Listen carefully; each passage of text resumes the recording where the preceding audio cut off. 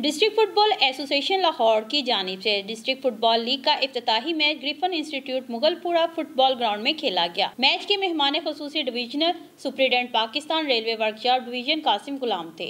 इस मौका पर डिस्ट्रिक्ट फुटबॉल एसोसिएशन के सदर Chaudhary Zulfikar, advocate supreme court, DFA Lahore के सेक्रेटरी तनवीर जिया भट्ट, डिस्ट्रिक्ट लीग के ऑर्गेनाइजिंग सेक्रेटरी मोहम्मद रियाज, साबिक कौमी कप्तान हाफिज सलमान समेत दीगर ओहदेदारान समेत शुरका ने कसीर तादाद में शिरकत की। लाहौर 24 न्यूज़ से गुफ्तगू करते हुए कहना था कि ये असल में लाहौर डिस्ट्रिक्ट फुटबॉल एसोसिएशन की डिस्ट्रिक्ट लीग 2019 टूर्नामेंट है।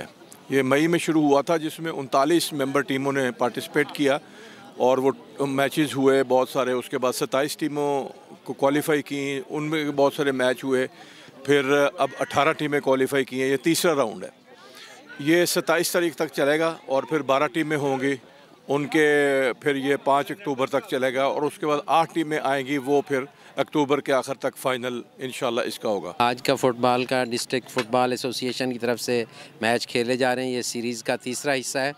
ये मैं हाफिज सलमान भट्ट साहब का और फुटबॉल एसोसिएशन का शुक्रगुजार हूँ कि जिन्होंने हमारे रेलवे क्लब को सिलेक्ट किया और यहाँ मैच खेलने आए। पाकिस्तान रेलवे का एक कदीम स्टेडियम है और अल्हम्दुलिल्लाह यहाँ पर जो लीग खेली जा रही है, हम इसके स्पॉन्सर हैं यहाँ पर और कन्वीनर हूँ मैं इसका अल्हम्दुलिल्लाह।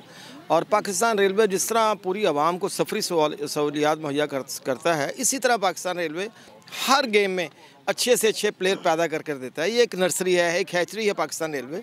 फुटबॉल एक ऐसी गेम है जो इसमें, जिसको मैं कहता हूँ हैपनिंग गेम इन पाकिस्तान, और इसकी पॉपुलैरिटी दिन ब दिन बढ़ रही है। बच्चों में बहुत शौक़ है और हमारी ये काविश और कोशिश होनी चाहिए कि हम इस तरह की अपॉर्चुनिटीज़ प्रोवाइड करें।